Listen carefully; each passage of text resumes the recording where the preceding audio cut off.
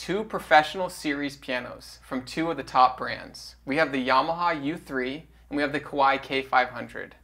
Top tier pianos. We're really excited to hear them and compare them. Stay with us.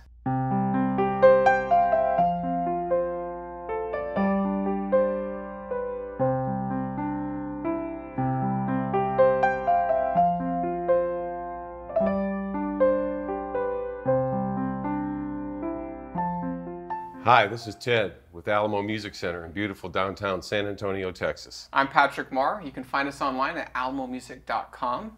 If you haven't already, please subscribe to our YouTube channels, sign up for notifications, leave us some comments, like our videos. We really like interacting with you guys and we appreciate all feedback and any suggestions that you might have. Ted, real exciting today. Oh, it is exciting. We have two of the highest level instruments behind us.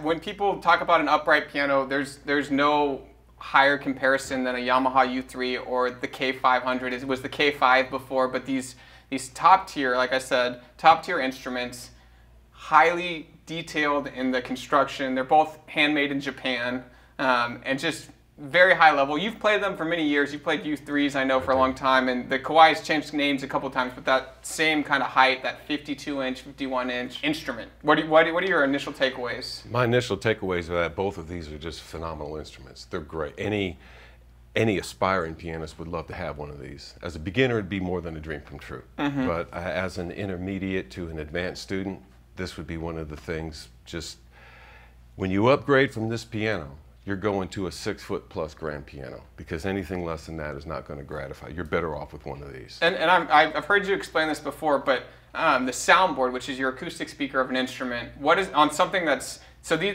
height difference in these is 130 centimeters versus 131 centimeters. I know it says an inch. For us here in America, we see an inch different. We think, oh, that's a pretty significant. But then you see it's only actually a centimeter in the way they converted it. These are very close in the same size, but really that soundboard, which is your acoustic speaker, what does that say when your instrument is this big? Well, when your instrument is this big, particularly an upright piano, you're looking at a soundboard that covers more real estate space than, say, a 5 to a 5.5 foot grand piano. And why is that? Well, there's an arch cut inside a grand piano, and so you have the amplifier and the speaker for both of the upright pianos. Is covering more space. Yeah, so you guys are familiar with a baby grand piano. It has that cutaway in the back, and it's not a full square. Which, I wasn't very good at math, but if you know anything about math, the surface area is bigger when it's got equal sides. Correct. And so that's a lot of times people ask, a professional level piano, why are they all this size? Why are they always bigger? Why can't they just make a very big one? So the string length gets longer as you move up, but also the soundboard, which is your acoustic speaker, just gets a louder, more full tone. Really, you guys will hear it today on the video. We're going to play both of them back to back. But other differences between these two. There's the 1 centimeter. I know you love the way a piano feels. The action's very important to you. That's like when you drive a car. It's a combination of the foot and the hands on the steering wheel, plus the response that the machine gives you. Same thing with driving, with playing a piano. And so what's the biggest difference between these two? The biggest difference that I notice up front is that there seems to be a little bit more of a faster, quicker response on the Kawai, and I attribute that to the carbon fiber action. The problem I have is that I've been playing Yamahas for a very, very long time, and I've used to have Kawais. I've played Kawais since my teen years, and Kawais have made a number of changes to the action and also the hammers and the felting and all that over the years. This has become one of my favorite pianos. It's very cool. The Millennium 3 action is what you're referring to. It's a great action, but it does have a lot of carbon fiber. I think over 1,000 parts of carbon fiber. We're going to open up these pianos and show you guys because they're just beautiful on the inside. Yamaha, very, very much traditional in a wood design.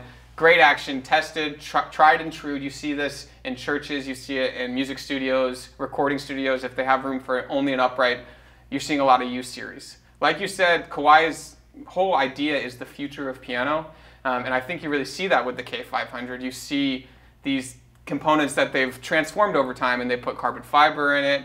They've updated the way they completely construct the instrument. You get an extra back post. They're really trying to push technology on an acoustic piano, which a lot of us think of as an old world instrument. Right. So just really neat that you can see these comparisons. If you haven't played them before, we highly recommend doing that. The feel is completely different, like you said. But just, they sound amazing. We're going to play them for you here in a minute. Ted, anything else that you really love about either of these instruments? I know size-wise they're very close, action-wise a little bit very different. I'll tell you one thing about the tone that I've always liked about the larger uprights, particularly the largest ones being manufactured right now. And it is the break between the bass and the treble bridge. And there's a difference between the strings go this way for the camera, this way for the bass, and then the other way, opposite for the treble. And where the bridge breaks, so where do you go from the rounded strings to the straight strings that don't have any wrapping on them? And it's generally on most spinets and uprights, you can tell where the break is at by the tone and the touch. The combination of those two on these pianos is it's indistinguishable. You have to really look at the thing and with it open. We can demonstrate. Yeah, that's awesome. That's awesome. I know I look partial from the camera. I'm wearing a Kawai shirt today, but I actually am wearing a Yamaha watch. So I feel like I'm supporting both brands here. I don't think there's a wrong answer when you're looking for a professional level instrument. These are both from two of the most prestigious manufacturers, both made in Japan, highly detailed, amazing, amazing instruments. We're really excited to play them for you here, so we won't keep you waiting any longer. Ted, let's play these pianos. Let's have a listen.